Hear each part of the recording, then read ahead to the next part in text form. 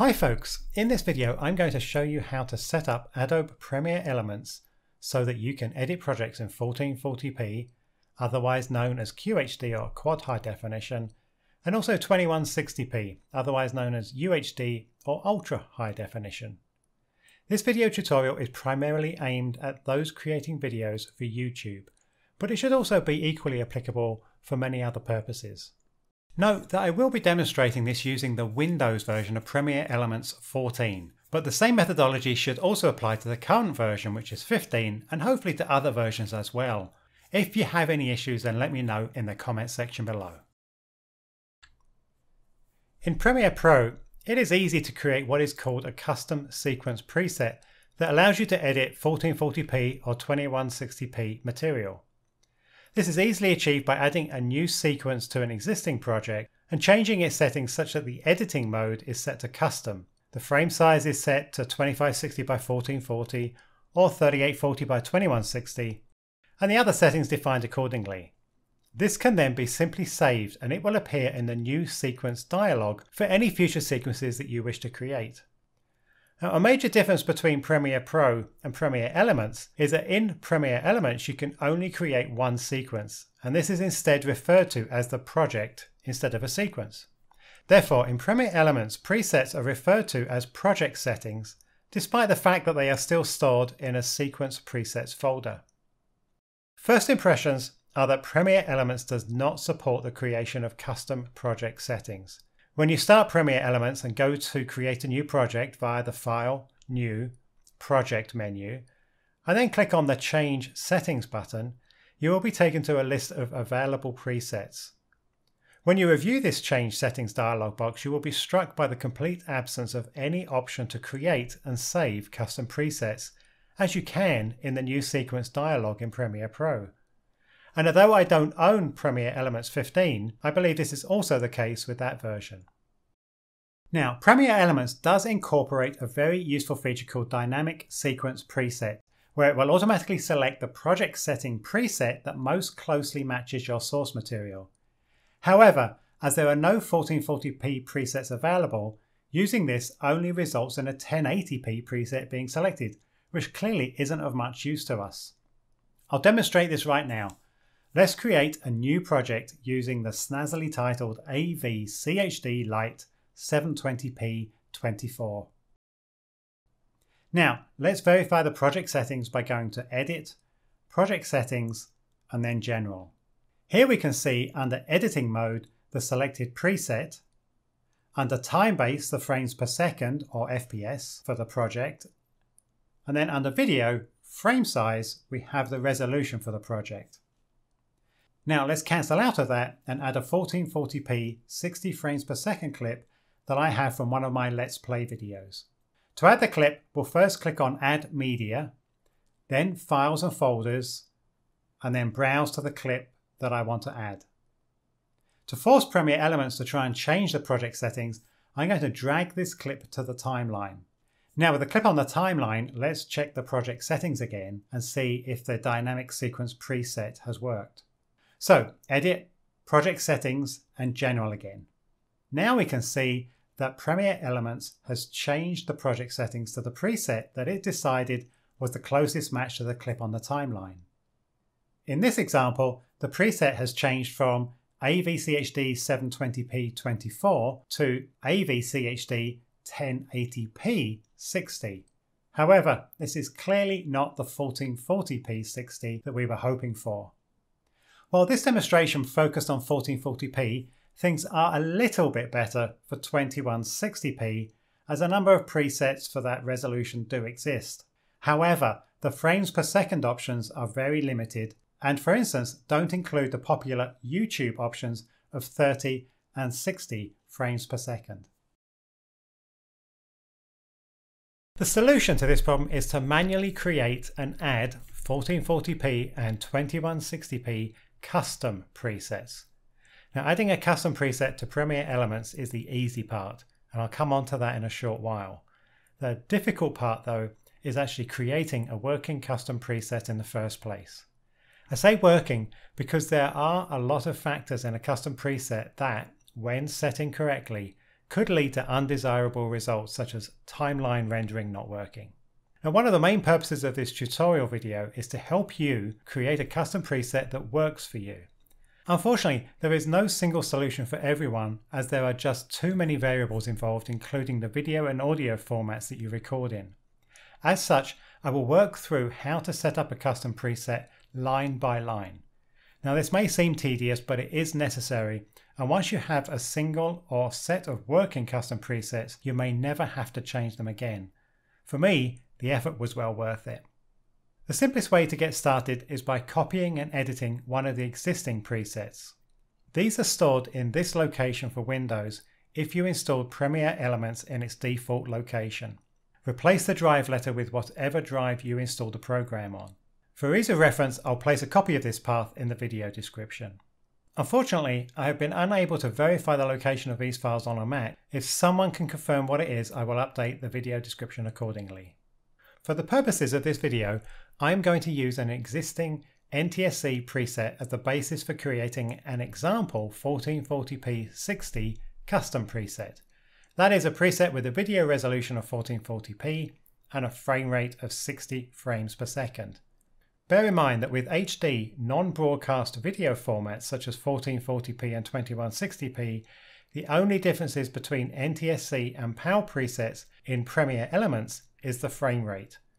As such, it really is irrelevant if you select an NTSC or a PAL preset as your starting point.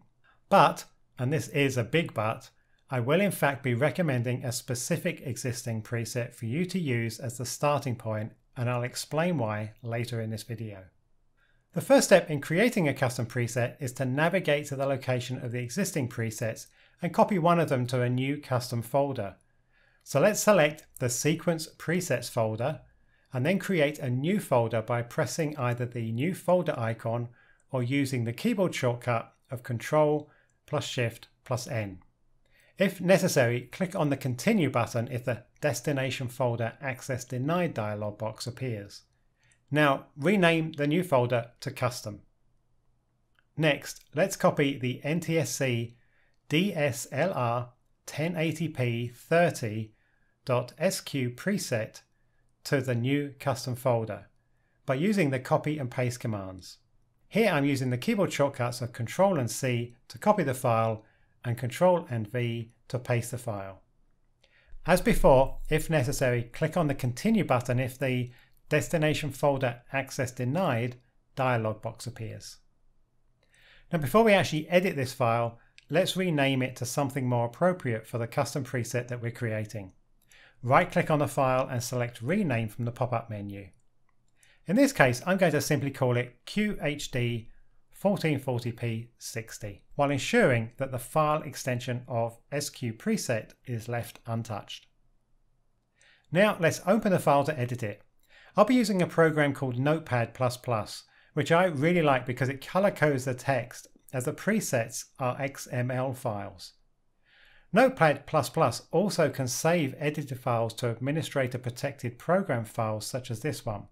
If you wish to use a plain text editor like the standard Notepad program, then you will have to copy the preset file to be edited to a normal location such as your desktop or your Documents folder.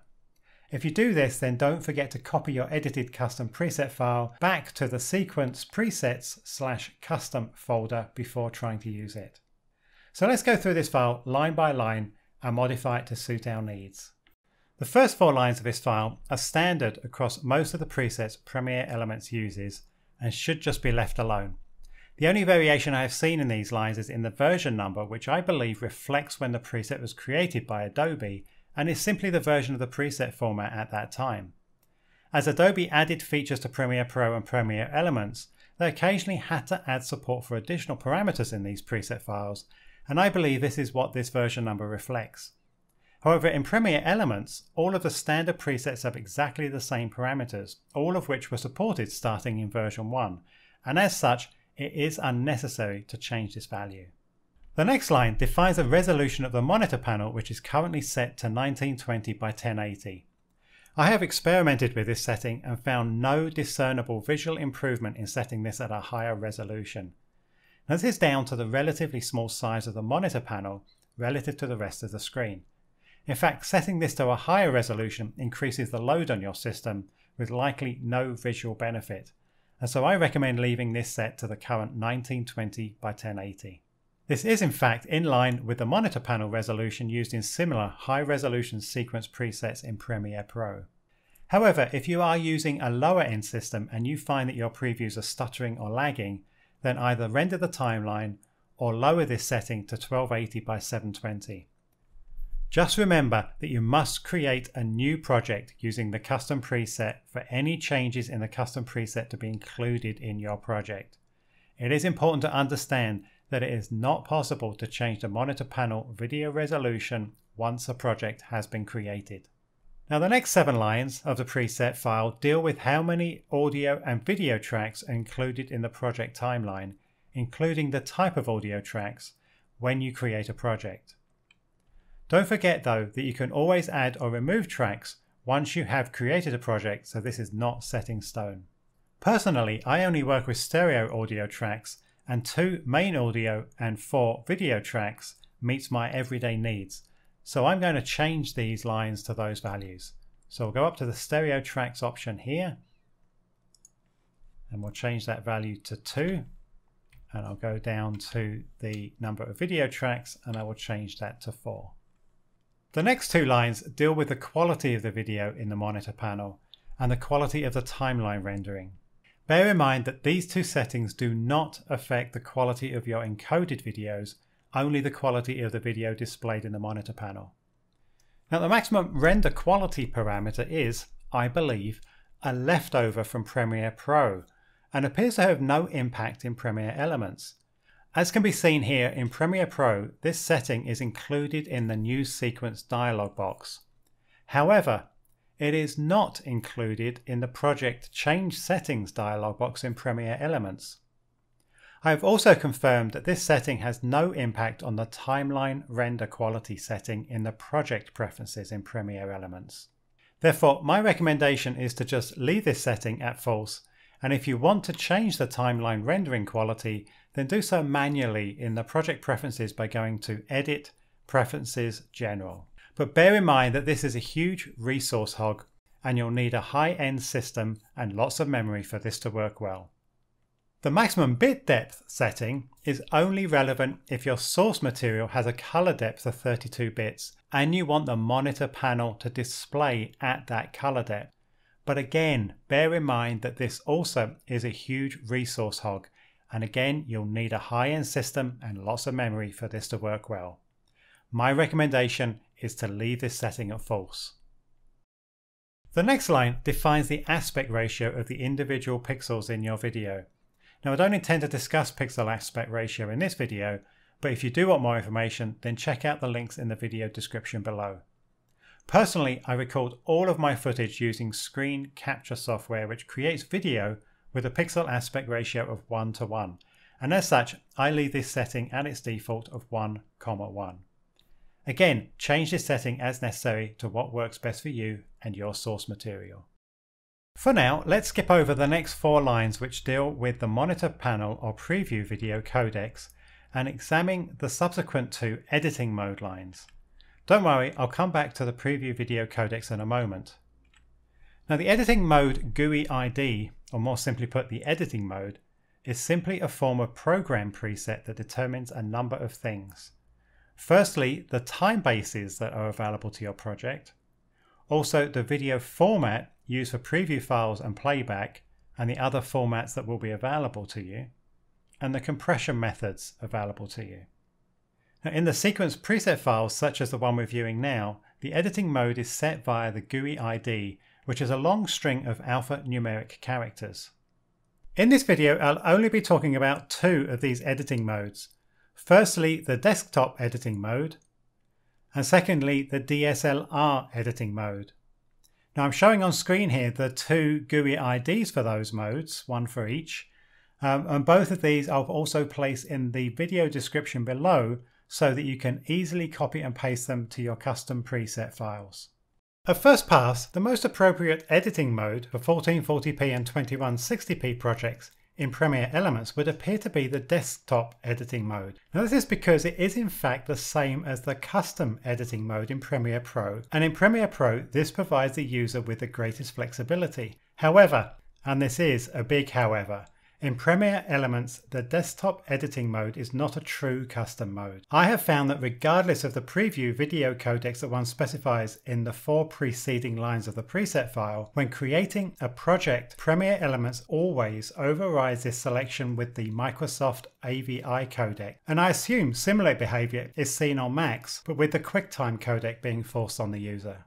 This wouldn't be so bad if this was the optimal video preview codec to use. However, in my experience, I have found that timeline rendering with the Microsoft AVI codec is incredibly slow. However, if I select a different editing mode, such as DSLR, and choose the iframe MPEG video preview codec, then timeline rendering is much faster. As such, I really cannot recommend using the desktop editing mode. In fact, the only other viable editing mode that is available in Premiere Elements is the DSLR editing mode that I mentioned a moment ago. Now this editing mode is the only other mode that I have found that will allow you to set the resolution, the time base, and the preview codecs in a custom preset to those that work for 1440p and 2160p videos. Well, at least that's my experience with the videos that I edit.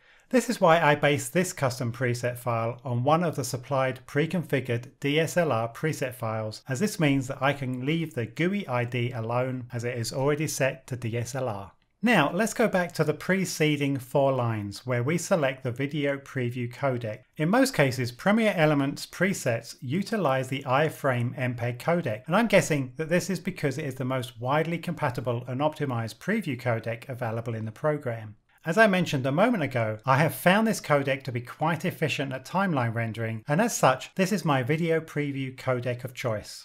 Therefore, with the editing mode set to DSLR, I can set these 4 lines to the iframe MPEG settings shown here. Again, because I'm starting from a DSLR preset, I can leave these settings as they are already set to the iframe MPEG codec. However, feel free to experiment yourself to see what works best for you. Now, the next lines that we'll edit are those that display a simple description when a preset is selected in the Change Settings dialog box, as you can see here. For the description, I will only edit the English US line. However, if you have installed Premiere Elements in a different language, then edit the appropriate line as necessary. Here I'm going to change the description to, for editing footage recorded in 2560 by 1440, square pixels, non-anamorphic, and then some codes. And then I'm going to have 16:9 progressive QHD video at 60 frames per second. And again, some codes again. And then just finally 48 kilohertz audio. Note that the ##13 semicolon, ##10 semicolon are simply codes to insert a new line and a hyphen when the description is displayed. As I will not use this custom preset in other languages, I'm going to delete all of those other descriptions. The next lines cover the name of the custom preset in a range of different languages. However, Premiere Elements doesn't actually use the names defined here. They are in fact a leftover from Premiere Pro, upon which Premiere Elements is based. In Premiere Pro, the names defined here dictate the name of the sequence preset that is shown in the new sequence dialog, and this can be different to the preset's file name. However, in Premiere Elements, the preset name shown in the Change Settings dialog is taken from the preset's file name and not from the names defined here in the preset file. As such, all of these names can be safely deleted as I am showing now. The next line is the video field type, which should be set to 0 to select no fields, which in effect sets this to progressive scan. If you want to set this to interlace video, then set this value to 1 or 2, depending on if you want upper or lower fields first. As we are creating a progressive scan custom preset, we'll leave this value at 0. The next line controls whether audio time format is measured using audio samples or milliseconds. The default in Premiere Elements is to have time displayed in audio samples. However, you can display time in milliseconds, which, according to Adobe, allows for sample level precision when you are editing audio. Now, the setting of audio time format is one of the few project settings that can actually be changed after you have created a project. You can simply change the audio time format via the Project Settings dialog by going to Edit, Project Settings, General, and selecting the Audio Time Format drop-down. Now in Premiere Pro's presets, you set this parameter to 200 to display audio samples and to 201 to display milliseconds. Unfortunately, this entire aspect of Premiere Elements is broken. Firstly, no matter what you set this value to in the Premiere Elements preset file, the audio time display always defaults to audio samples. Secondly, Premiere Elements provides no way to change the duration displayed on the timeline to actually use the audio display format instead of the video display format. In Premiere Pro, this is simply achieved by selecting the sequence options in the Sequence panel and selecting the Show Audio Time Units option. However, this has been omitted in Premiere Elements, making the only place that the audio display format setting has any effect is in audio files located in the project assets. So Adobe's statement in the Premiere Elements help file and also in the full program manual that setting the audio display format to milliseconds allows for, quote, sample level precision when you are editing audio is completely bogus, seeing as you can't set the timeline to actually use this setting. Now, rant over and back to the custom preset file. Bearing in mind everything I have just said, the only option here is just to leave this line set to the default of 200. Now, moving down to the next line, this controls the video time format, which specifies the way time is shown throughout your project. The time display options that are available are dependent upon the time base or frames per second that are set for the project, which I'll be coming on to shortly. The table I have on screen now shows you the options that will be available to you based on your selected frame rate and the corresponding video time display value that you should set in the custom preset file. In this example, I want the frames per second to be 60 and for the time format to be set to 60 FPS timecode, and so I will enter 106 in the video time display parameter. The next line, which is called audio channel type, is used to set what's called the master track type. Clips can contain one audio channel, otherwise known as mono, two audio channels, otherwise known as stereo, or 5 audio surround channels with a low frequency effects audio channel, otherwise known as 5.1 surround. In Premiere Elements, a project can accommodate any combination of clip types. However, all the audio is mixed to the master track format, be it mono, stereo, or 5.1 surround. The master track type can be easily seen in a project by selecting the audio view for the timeline. The master track levels are shown to the right of the timeline with 1 bar shown per track. So for a stereo master track, 2 bars are shown, while for a 5.1 surround master track, 6 bars are shown.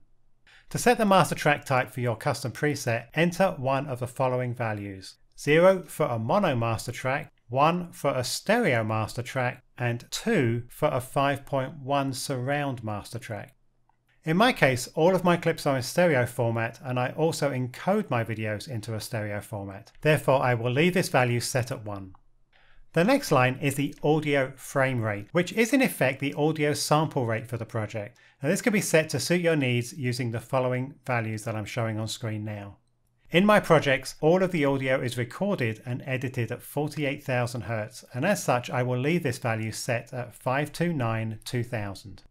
The next line is where we will finally get to define the video resolution for the project and is called the video frame size. This is set by defining the starting coordinates, which in 99.99% of cases will be 0, 0, and this is then followed by the desired resolution, which in our case for this example is 2560 by 1440. Therefore the full value for this line should be 0, 0, 2560, 1440. Finally, we're at the last line, which defines the video frame rate or frames per second of the project. In this table, I show the values of the video frame rate parameter for a range of different project frames per second. In this video, I have selected to create a custom preset for 60 FPS projects, and as such, I will set the value of this parameter to 42336000000. Wow, that's it! Now go ahead and save your custom preset with an appropriate name. You will then go ahead and edit this file again and save it with a different name to create additional custom presets with different parameters, such as differing frames per second or video resolutions. Now, when you go to create a new project by clicking on the File, New Project menu item, and then select Change Settings in the New Project dialog box, you can expand your custom folder to see all of the custom presets that you have created. Note that if your custom preset is not listed, then you have either made an error in the preset file rendering it invalid, or you have not given it the correct file extension. Thank you for sticking with me, folks. That's it. I hope that this video has been useful for you, and if so, please click on the thumbs up below. I'd very much appreciate any feedback you may have, so let me know your thoughts or if you're still having issues in the comments section below. Also, if you haven't already done so, then please subscribe. The more feedback and subscribers I get, the more motivation I have to create more videos like this. Many thanks for watching. Take care. Bye bye.